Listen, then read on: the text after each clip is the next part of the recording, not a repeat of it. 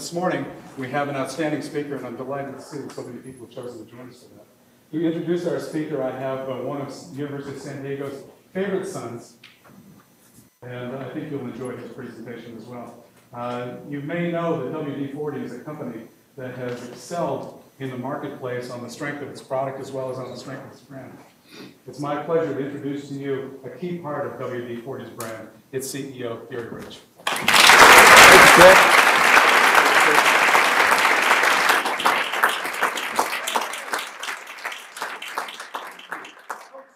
This? Yes! Well, we've just been through 2 days of the MSEL program with a great class, and you're all here with us today. What some fantastic learning we've had. But we've got a gift this morning, and the gift is Marshal Goldsmith. Marshal is rated as one of the top 5 business coaches in the USA.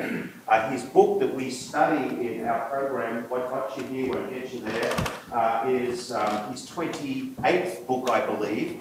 It won the award last year for the Harold Longman Award for the Best Business Book. It's been number 2 or 3 on the bestseller list. And his new book, Mojo, that just came out a couple of weeks ago, I think is number 3 today on the Wall Street Journal. Yes. And was number 2 last week on the USA Today because everyone was buying Harry Paulson's book. I don't know why anybody would buy it. I've been blessed to have spent some time with Marshal.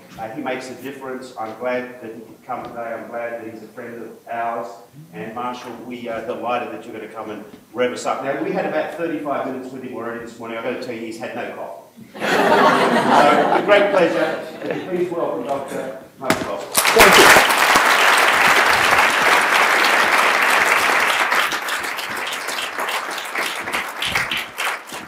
Well, thank you very much. My name is Marshal Goldsmith. Can everyone hear me okay?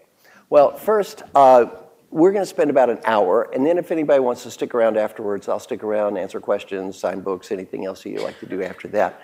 I'll briefly introduce myself. I'm from Kentucky. I went to school in Indiana. I got a PhD at UCLA. I was a college professor. I was a dean. And for 32 years, I've been doing executive education. So I do 3 things. One is, like today, I give talks or teach classes. This is the most fun part of my job, so this is what I enjoy doing the most. 2 is I do executive coaching, and that is what I'm most famous for. And my clients are CEOs or could be CEOs of multi-billion-dollar companies. If you look at my book, they're kind enough to write their names in the book, so you know who many of my clients are. And then the 3rd thing I do is write and edit books and articles. So, very nice that my new book, that book that you have has been translated into, I believe, 28 languages. And so it's a bestseller all around the world, so it's been real, real nice. So, and again, after writing all those books, it's nice to write one that someone bought. This is good, right? Now, what are we going to be doing today? First, we're going to talk about how to use what to stop in personal development and coaching.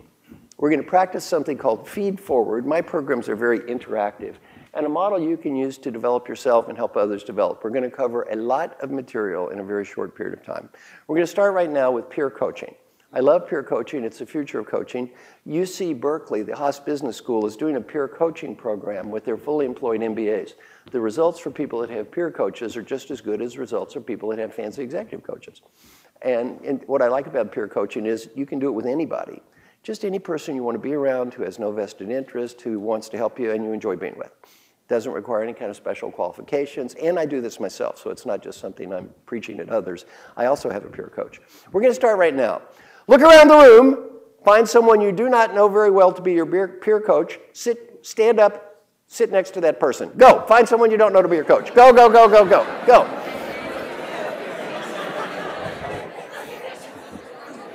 We all need a coach. Okay. Find a partner. Okay, go. Sit by your partner. Sit by your partner. Sit by your partner. Okay, sit down. Sit down by your partner. Find a seat. Sit by your partner. Sit down together. Sit by your partner. Okay, sit by your partner. Does everybody have a partner? Okay, good. Sit down. Sit by your partner. Okay, stop. Shh, shh, shh. Stop, stop. We all need a partner. In peer coaching, you're not here to put your partner down. You're not here to critique your partner. You're here to help your partner. Shake hands with your partner and say, partner, my name is, I'm here to help. Go, go, go, go, go, go.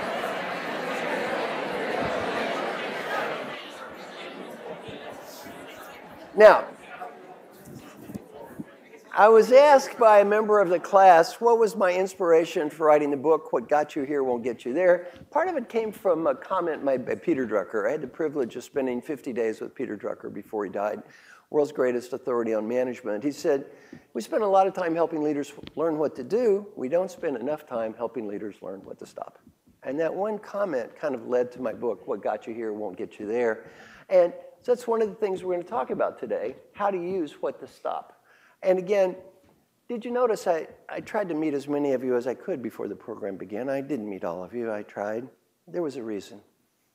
I was looking into your eyes. I was looking for signs of disease. And yes, I think I found many of the problems I'm going to discuss in the very faces of the people in this room. Now, I was interviewed in the Harvard Business Review and asked a question, what is the #1 problem of the successful people you work with? And the answer is winning too much. What does that mean? If it's important, we want to win. Critical, we want to win. Trivial, we want to win. Not worth it, we want to win anyway. Winners like to win. Now, the people in this room are winners. You're very successful at what you do. Problem is, winners like to win. And it's very hard for winners not to constantly go through life winning. I'm going to give you a case study that 75% of my successful clients fail, and most of you will fail this case study. When I say fail, they fail themselves. Now, you were foolish enough to bring your husband to this with you, right? Yeah, so a very dubious move on your part, right? Are you ready? You want to go to dinner at restaurant X. Your husband, wife, partner, friend, or significant other wants to go to dinner at restaurant Y. You have a heated argument. You go to restaurant Y. It was not your choice. Food tastes awful. Service is terrible. Option A, critique the food. Point out our partner was wrong. This mistake could have been avoided had only they listened to me, me, me. Option B, shut up. Eat the stupid food. Try to enjoy it and have a nice evening. What would I do? What should I do? 75% of my clients, what would I do? Critique the food. What should I do? Shut up.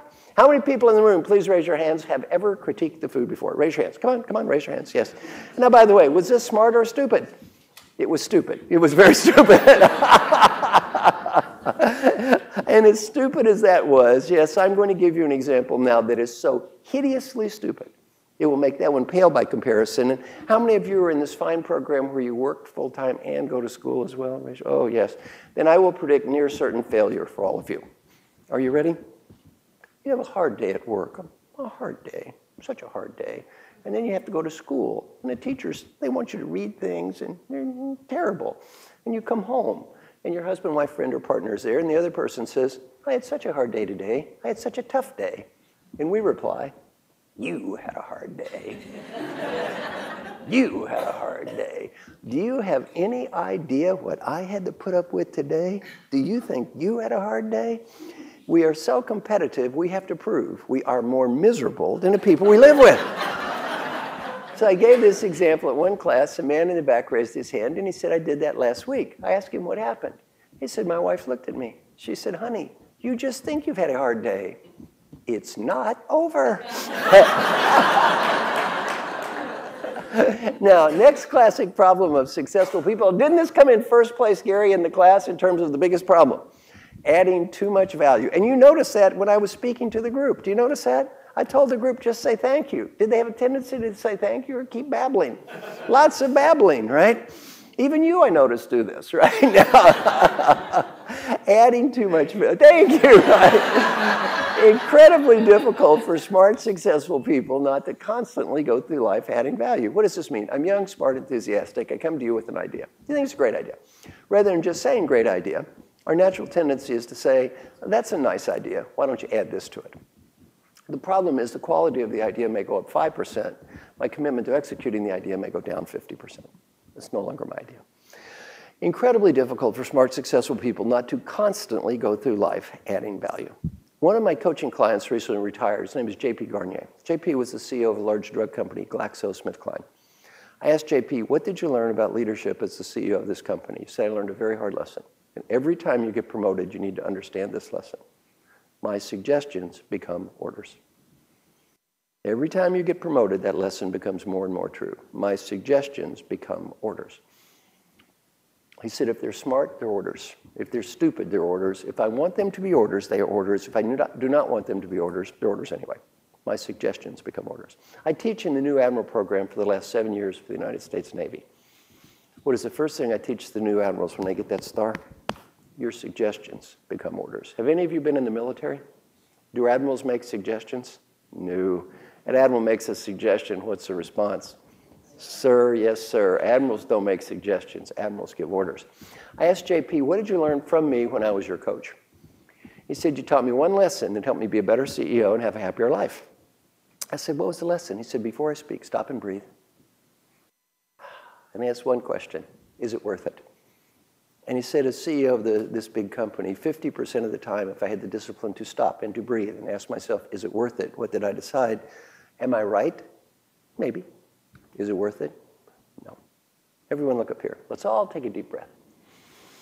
Let's all think back to the last time you got into a heated argument with someone you love, when you had a need to win and prove they were wrong on a minor or insignificant point. Have any of us ever done this before? Was it worth it? Do any of you have teenage children?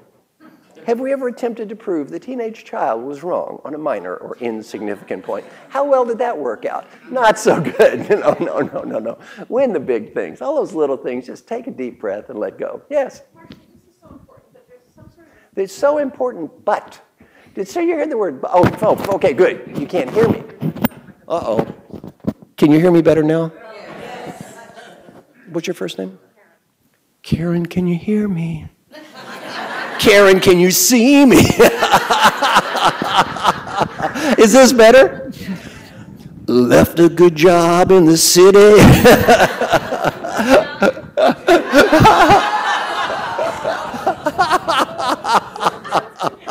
Okay, moving on.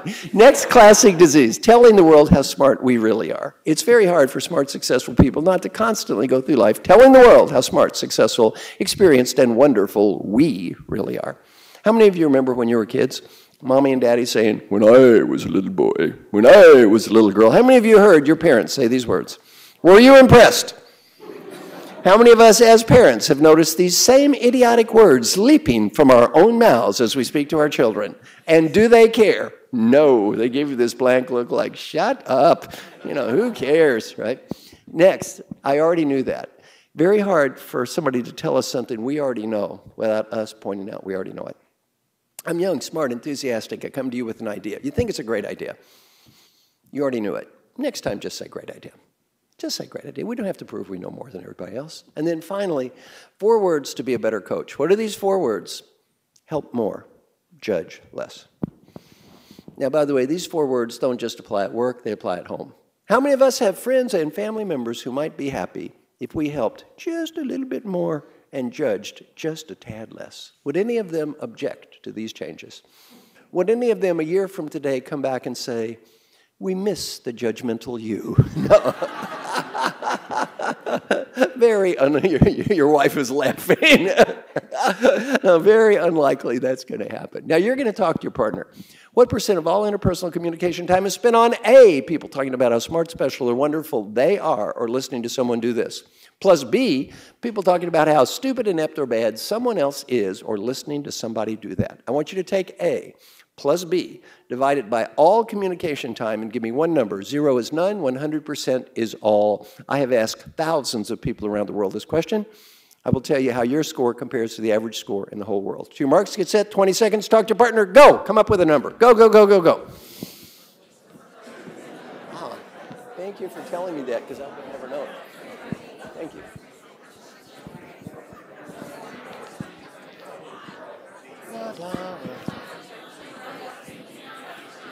Okay, stop. What do you think?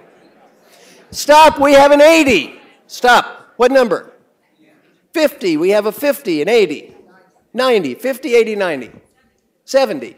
50, 80, 70, 90, 75, 85. The average answer for the whole world is about 65%. 65%. Now, everyone look up here. Do you notice these 2 people? You know, I talked about winning too much. Did you see what they're doing? Yes, that was my score.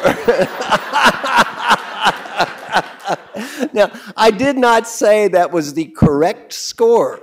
I just said it was the average score. There is no correct score. But it is amazing how we lapse into this ridiculous need to win, even when it makes absolutely no sense. Now, by the way, everyone look up here. How many of you, given pressures of work and home and new technology that follows you everywhere you go in emails and voicemails and global economic crisis, feel about as busy today as you've ever felt in your lives? I'm now going to give you a productivity enhancement tool. Reduce that number for yourselves and your teams. How much do we learn talking about how smart, special, wonderful we are? Nothing. How much do we learn talking about how dumb everybody else is? Nothing. How much of life is wasted on that? Way too much. Reduce that number for yourself and for the people on your teams. Now, enough talk. We're going to now practice something called feed forward. Before we get into this, I will share you my deepest learning as a coach. Are you ready? Here's my deepest learning as a coach. Nobody's going to get better because of me. The biggest problem for all the coaches I have is the ego of the coach. We want people to get better so we can look in the mirror and feel good about ourselves. This is not about helping others. It's about making ourselves feel important. Nobody's going to get better because of you. Have any of you ever attempted to change the behavior of a successful adult that had absolutely no interest or commitment in changing? Have any of you tried this before? And how much luck did you have in these religious conversion activities? Now, how many people in this room have ever attempted to change the behavior of a husband, wife, partner, or significant other who had absolutely no interest in changing? Come on, raise your hands. Look at her. She's looking at him. Yes, I see guilt. Yes. How many years have you been engaged in this futile behavior? 8 wasted years. Now, look up here. Take a deep breath. Let it go or let him go. One or the other. Now, 8 years, you're merely a beginner at stupidity. How many people in this room have been doing this more than 8 years? Come on, come on. How many years for you, sir? 30 wasted years. Can anybody top 30? How many? 50 years. Can anyone top 50? Let's hear it for the futility champion right here. 50 years.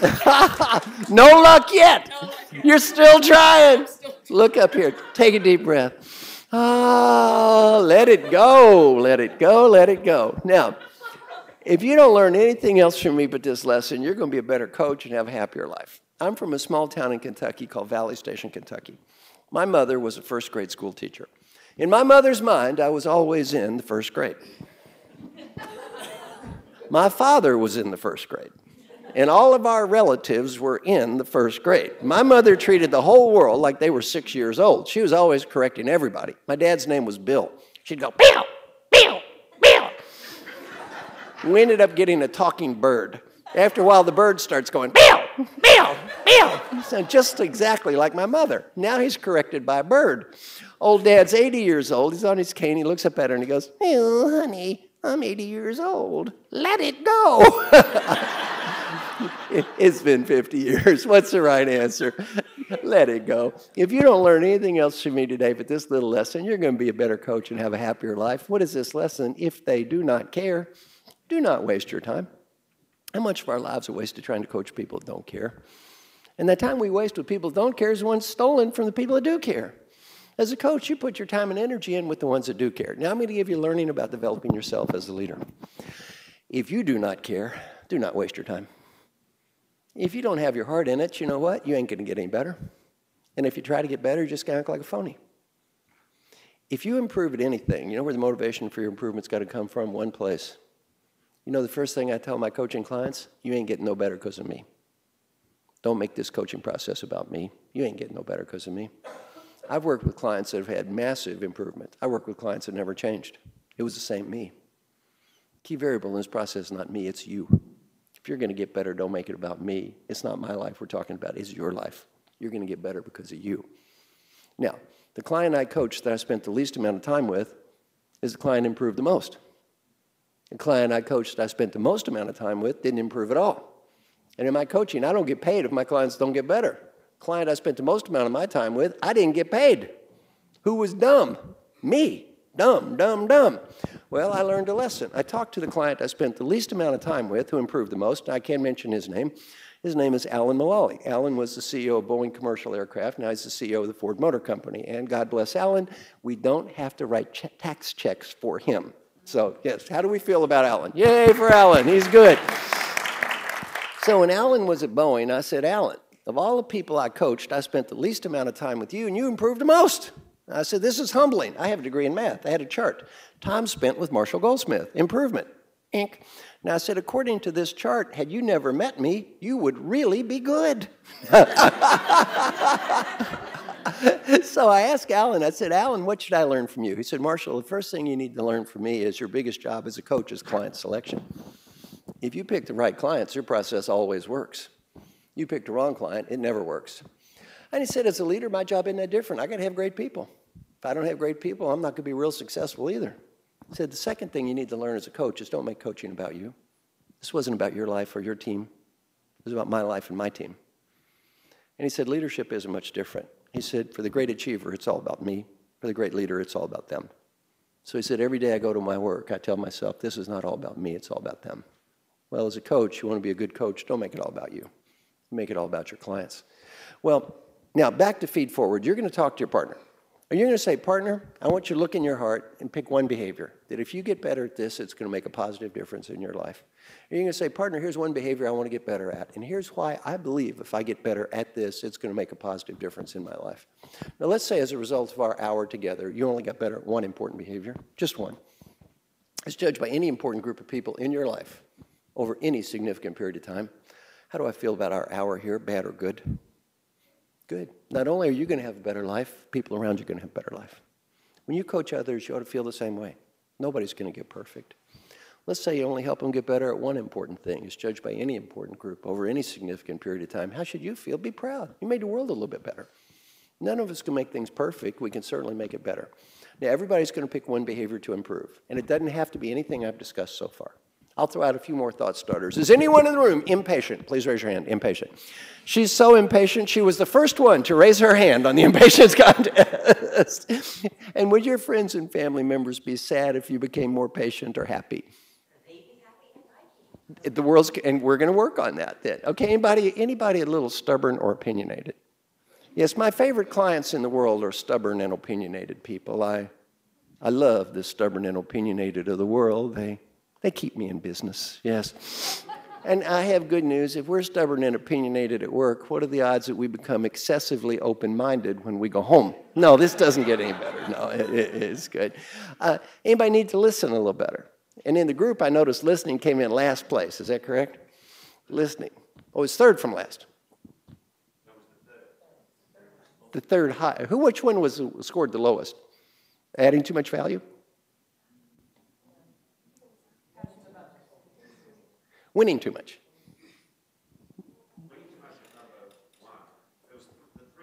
All right, who's in the class? Which one did you all score? What is the one that you all scored, the one you needed to improve the most? Which one was it? It was listening. Oh, wait a minute. You said it was listening. And you said, how many people in the class, it was listening, wasn't it? And then I said it was listening. What did he say? He said I was confused and wrong. Did you all hear that? Yeah, he did. How much? Put in $20 for that terrible remark. Put in 20. Come on, you owe 20. And by the way, who's the co-teacher? She agreed with him. Terrible. I thought it was listening. I was in the room, right? Obviously, when you told them it was listening, they weren't listening. So everyone in the room is going to pick one behavior to improve. And I'm going to participate as well. My own area for improvement is I'm very extroverted. I love spending time with people. And the problem is for every person like today I'm speaking to, there are 100 people reading something I've written. And it's hard for me to sit there hour after hour by the computer and write. And it has nothing to do with money. I'm always flying on airplanes. Have any of you seen the movie Up in the Air? Up in the Air. He's looking for a card. Read the number in the little oval. What does the number say? 10 million miles. I have the card. Yeah. Well, you know, I'm always flying on the plane. Sometimes I go on an 8-hour flight. I'm flying to London tomorrow night. Sometimes I go on an 8-hour flight. Sometimes some poor man sits next to me. Sometimes he makes an awful mistake. He looks up and he goes, "What do you do for a living?" 8 hours later, I look over, the poor man goes, Well, great is the need of the student to learn. Greater yet is the need of the teacher to teach. My problem is not doing what I do. My problem is stopping. Now, you're going to talk to your partner. You're going to say, "Partner, here's what I want to get better at. And here's why I believe if I get better at this, it's going to make a positive difference in my life." And then you say, "Partner, here's what I want to get better at. And here's why I believe it's going to make a positive difference in my life." 2 marks. Get set. Talk to your partner. Go. Go, go, go, go, go. The problem with everything I am teaching you today is not theory. The problem I'm teaching, everything I'm teaching you today is execution. Everything I'm teaching you today is very easy to understand and very hard to do. When you read this book, you might be tempted to laugh at the stories and say, "What a bunch of silly people. How could they be so goofy?" Well, these goofy, silly people have IQs of 150 and they're CEOs of multi-billion-dollar companies. They'll all tell you one thing: this stuff is easy to understand. It's hard to do. I'll give you an example. When my book was the #1 ranked business book in the whole United States, this book, the #1 ranked diet book in the whole United States sold 10 times as many copies. Americans get fatter and fatter and fatter and fatter and buy more and more diet books. If buying diet books would make you thin, Americans would be the thinnest people in the history of the world. No one loses weight because they buy a diet book. You actually have to go on the diet. Now, I made a mistake with this book, a terrible mistake. I love the title, "What Got You Here Won't Get You There." If I had to write the book over, I should have changed the title. You know what I should have named this book? "What Got You Here Won't Get You There, Diet." Then I would have really sold a lot of copies. Now, you're going to talk to your partner, and you're going to say, "Partner, here is what I said I wanted to get better at. Here's what I'm going to do. Here's what I'm going to do to try to get better. Give me 1 or 2 ideas so when I leave this room, I really do it." She's going to give you 1 or 2 ideas. What if she gives you the dumbest idea in the whole world? What do you say to her? "Thank you." And you say, "Partner, here's what I want to get better at. Here's what I want to try to do. Please give me 1 or 2 ideas." And you say, "Thank you." 2 marks. Get set. Talk to your partners. Go, go, go, go, go, go. Stop and say thank you to your partner. "Thank you. Thank you, partner. Thank you."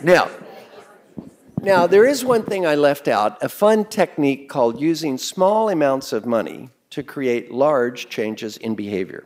A very counterintuitive technique. Shocking how well this works. Very counterintuitive. Not what you would expect at all. And let's guess, most of my personal coaching clients, let's guess, would they be women, do you think, or mostly men? Men, yes. Would they be younger or a tad older? Would they be the poor or the very rich? A bunch of rich old men. Yes, a bunch of rich old men. I was teaching this class and one woman raised her hand and she goes, "Any single ones?" Right?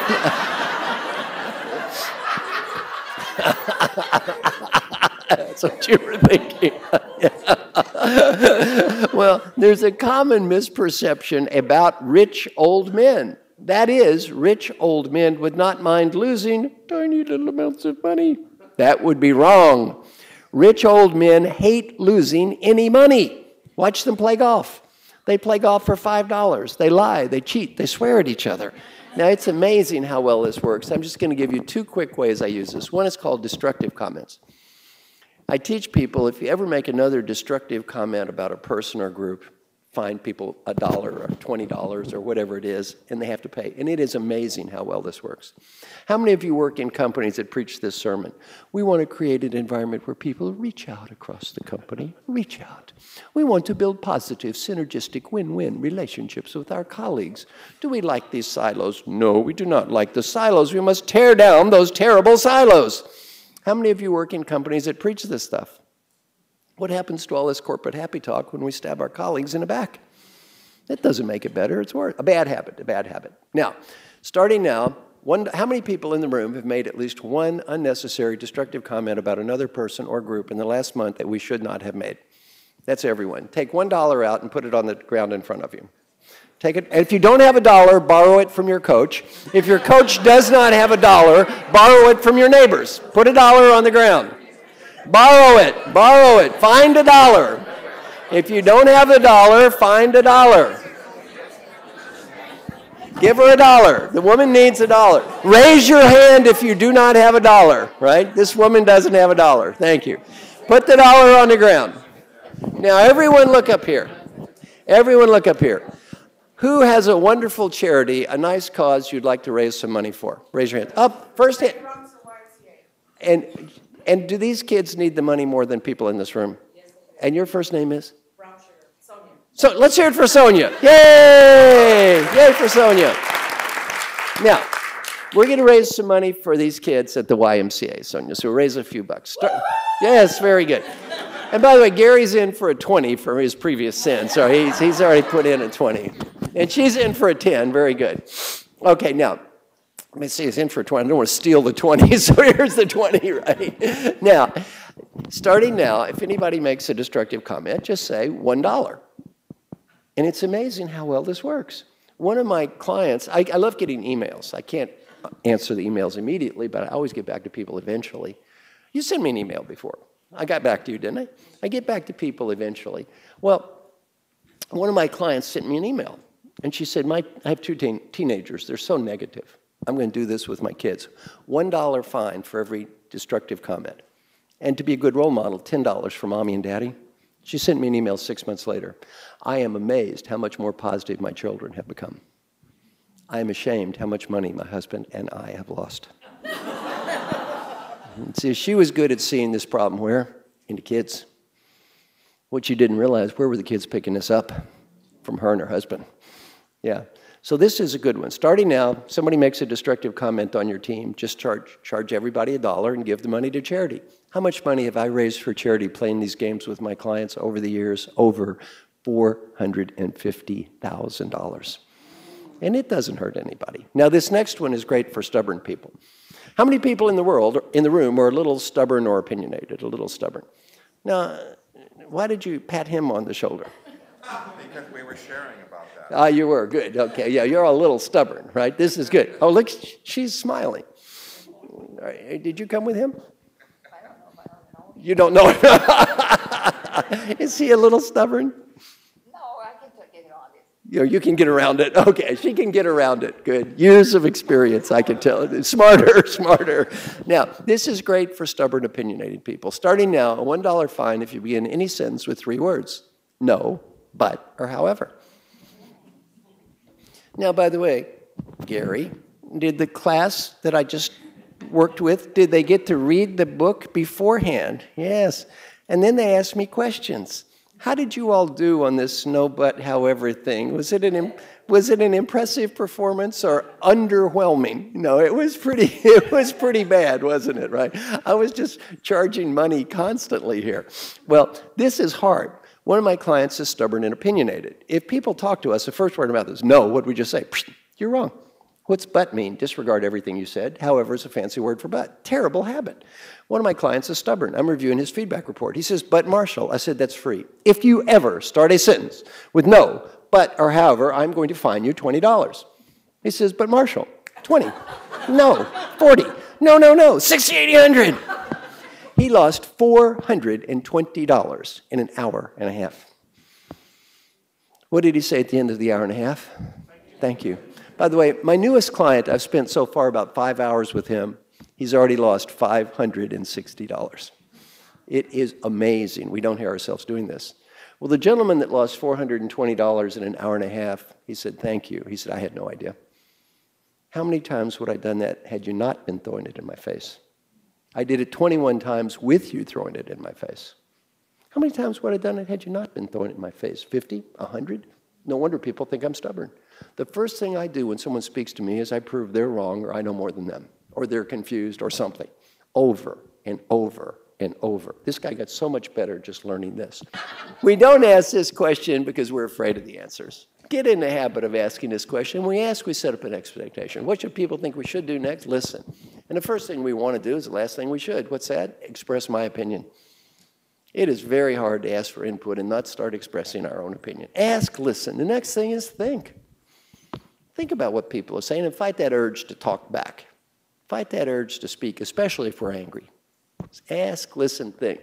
Thank people. Now, the next thing is don't punish the messenger. And I'm going to try another audience response test. You all didn't do real well on that last one. It was a paltry results. Maybe we'll do better on this time. Or not.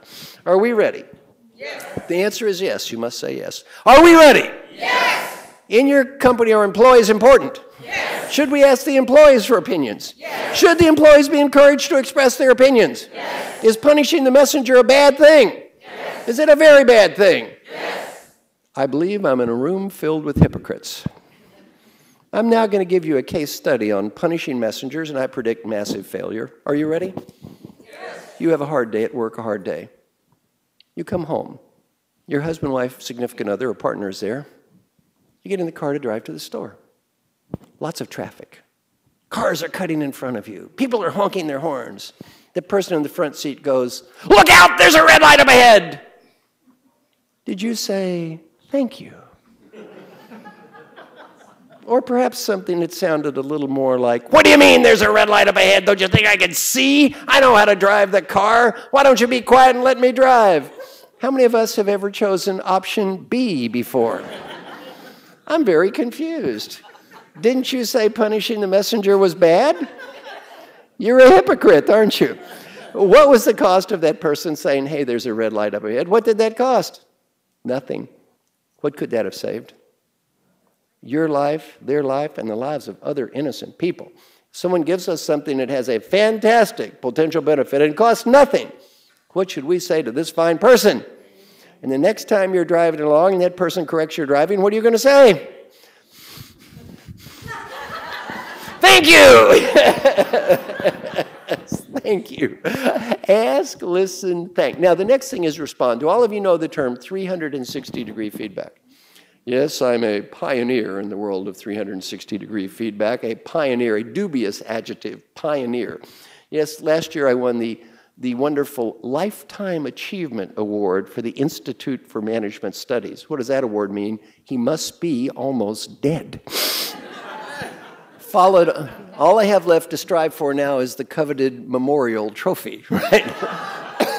Well, I don't know much about much, but I know a lot about how to respond to feedback. If you ever get 360 feedback or teach others about it, all you need to remember, positive, simple, focused, and fast. You're my coworker. I'd say, "Miss Coworker, we're going through this 360 feedback process, and I just want to say thanks to everyone who participated." I don't know who said what. I just want to say how grateful I am to everyone who took the time. I know you're busy. I have nothing to lose and much to gain. Second, Miss Coworker, much of my feedback is positive, ethical, dedicated, hardworking, caring about the company and our customers. These are important things to me. I'd hope mine score high and did. I want to say how grateful I am. And don't say but. Say, "And there's something I'd like to improve." My advice, pick one. Don't pick a laundry list. Just pick one thing. You're not going to change 50 things anyway. In the past, I've come off as stubborn, opinionated, trying to be right. If I've done that to you or the people around you, I'm sorry. Please accept my apologies. No excuse. We all make mistakes. What should we do when we make a mistake? Apologize. And if we feel like blaming somebody, who's the best person to blame? I wrote an article in Fast Company about this called "To Help Others Develop, Start With Yourself." Best thing you can do as a leader to help others get better, let them watch you try to get better. Take responsibility for yourself. Then the next part is don't ask for more feedback about the past. Ask for ideas. "Miss Coworker, I can't change the past. I'm not going to ask you for feedback about the past. I'm going to ask you for ideas for the future. If you had to have ideas to help me be a positive and open-minded listener in the future, what would they be?" Sit there, shut up, listen, take notes, and say thank you. Don't judge or critique. Then I'd say, I can't promise to do everything people say. By the way, leadership is not a popularity contest. We can't do everything people suggest. I'd say I can't promise to do everything you and everyone suggest. I can promise to listen to everyone, to think of all the ideas and do what I can. I cannot change the past. I can change the future. I cannot get better at everything. I can certainly get better at one thing. And if you don't mind, I'm going to ask you to help me get better at that. How much time did that take? Seconds. Ask, listen, respond, involve that other person. Now, change. And the key to making everything I teach you today work is you have to follow up. What's follow-up sound like? "Miss Coworker, 2 months ago I said I wanted to be a more positive and open-minded listener. Based on the last 2 months, give me ideas for the next 2. It's been 4 months, 6 months. What happens if you do this? I'll answer this not from a theory point of view, but from a research point of view. It's a study. By the way, I have a website. My website's called www.marshallgoldsmithlibrary.com. Have any of you been to my website? I give everything away. All my material you can copy, share, download, duplicate, use in church, charity, business, any way you want to. I don't care. And so you can look up this exact study if you would like to. Johnson & Johnson did a cross-cultural study. They were one of the 8 companies. No country in the world this didn't work. Worked everywhere in the world. What did we learn in our research? The corporations were in totally different industries, made absolutely no difference. Everybody got multi-rater feedback, and they were asked to talk to a consultant and do what I did with you and follow up. What did we learn? When people said, my coworker did no follow-up, improvement looked slightly better than random chance. Might as well have been watching sitcoms. When people said my coworker did a little follow-up, a little better. Some follow-up a lot better. Frequent follow-up, much better. And finally, consistent or periodic follow-up, massive improvement. 86,000 people, 8 major corporations. These people all went to the same programs. Got feedback on the same process. You know what I learned? If my clients get better, it doesn't have much to do with me. It's got to do with them. It was the same me. This stuff works. It just doesn't work if you don't do it. Now, I'm going to finish with my favorite coaching exercise in the world. And for those of you who would like to stick around, I'm going to be happy to do a little bit of extra for those who like to stick around. I'll do an extra 10 minutes or so and be happy and let go of guilt. That part is particularly good for women, by the way. I was asked a question, are there differences in leadership feedback between women and men? And there are. The average woman in 360 feedback is seen as good or better as a leader than the average man. The average woman has one issue to deal with much more than the average man, the desire to be the perfect everything to everyone. The one issue I deal with women a lot more than men is guilt. With women, I'm much more likely to say, please don't be so hard on yourself. Don't be so hard on yourself. Men, look up here. Yes, men, there are learnings for us in this stupid and unfortunate Center for Creative Leadership Research. Yes, men, there's a little bad news for us in this research. Yet, men, for us, there's good news. First, men, for us, the bad news, according to the dumb Center for Creative Leadership, the bad news is, as leaders, let's face it, we're not as good. The good news is, we don't care.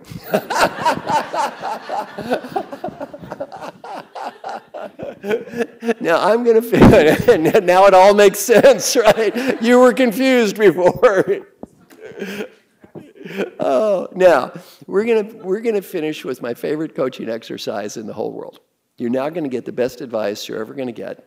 And then I'm going to wrap up. If people would like to stick around, ask questions, whatever you can, and the rest of the people can take off. Are you ready? Take a deep breath. Take a deeper breath. I want you to imagine that you're 95 years old, and you're just getting ready to die. You're on that deathbed. Here comes your last breath. But right before you take that breath, you're given a wonderful gift. The ability to go back in time. The ability to go back in time and talk to the person in this room. The ability to help this person be a better leader. Much more important, the ability to help this person have a better life.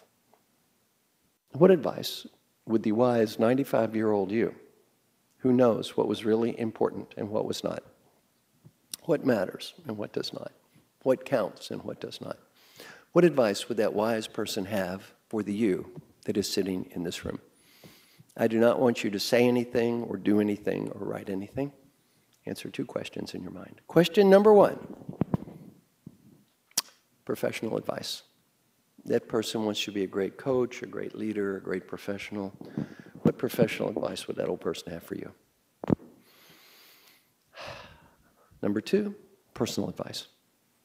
That old person wants you to have a great life. What personal advice would that old person have for you?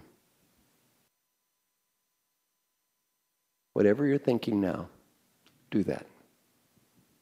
A friend of mine interviewed old folks who were dying. Got to ask him this question: what advice would you have? 3 themes come up in the answers from old people facing death. Theme number 1 could be summarized in 3 words. Be happy now. Not next week, not next month, not next year.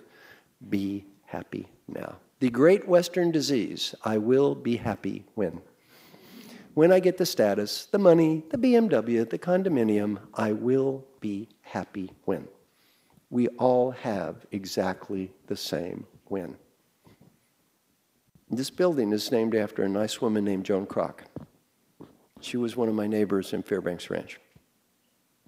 We were driving by her house with my friend Lisa. Lisa looked up the big hill and said, Joan Kroc, well, she has everything. All that money and billions of dollars and that huge house and a fancy view. I wish I could trade places with Joan Kroc. I said, Lisa, go knock on the door and say, Joan, you are 74. I am 24. You give me all that stuff, I will give you 50 years. What do you think Joan Kroc would be saying? Sold. You do not want to trade with her. She wants to trade with you. Joan Kroc is dead now. She's not dead. Bad trade. Don't get so wrapped up looking at what you do not have, you miss what you do have. People in this room are among the luckiest people in the history of the world. Try not to get so wrapped up looking at what you don't have, you forget about that. I've asked thousands of parents around the world this question. When my child grows up, I want my child to be, give me one word. One word comes up from parents, one word, no matter what country I am in, more than every other word combined. Happy. You want your children to be happy? You want your parents to be happy? Do you want the people who love you to be happy? Do you want the people who respect you at work to be happy? You go first. You go first. They want you to be happy. Learning point number 2, friends and family. Many of you work in wonderful companies. I'm going to help you. When you're 95 years old and you're on that deathbed and you go looking around the room, very few fellow employees are going to be waving goodbye. You start to realize these friends and family are kind of important. They're the only ones who seem to care today. And learning point 3, if you have a dream, go for it. Because if you don't go for it when you're 25, you may not when you're 35 or 55 or 85. It doesn't have to be a big one, maybe a little one. Go to New Zealand, speak Spanish, play a guitar. Other people may think your dream is goofy. Who cares? Not their dream. It's your dream. It's not their life, it's your life. Old people who try to achieve their dreams are always happier with their lives. None of us are going to achieve our dreams. If we do, we just make up new ones. The key is not, did I achieve my dream? The key is, did I at least try? Business advice isn't different. Number 1, have fun. Life is short. Life is short. Number 2, people. Do whatever you can to help people. The main reason to help people has nothing to do with money or status or getting ahead. The main reason is a 95-year-old you will be proud of you because you did, and disappointed if you don't. And the final advice is also the same. Go for it. Your industries are changing, world's changing. You do what you think is right. You might not win. At least you can say, I tried. Old people almost never regret the risks they took and failed. They almost always regret the risks they failed to take. Final thing I'd like to say is I had a great time working with everybody. I'm going to stick around for those of you who'd like to stick around. For everybody else, thank you very much. Thank you. Thank you.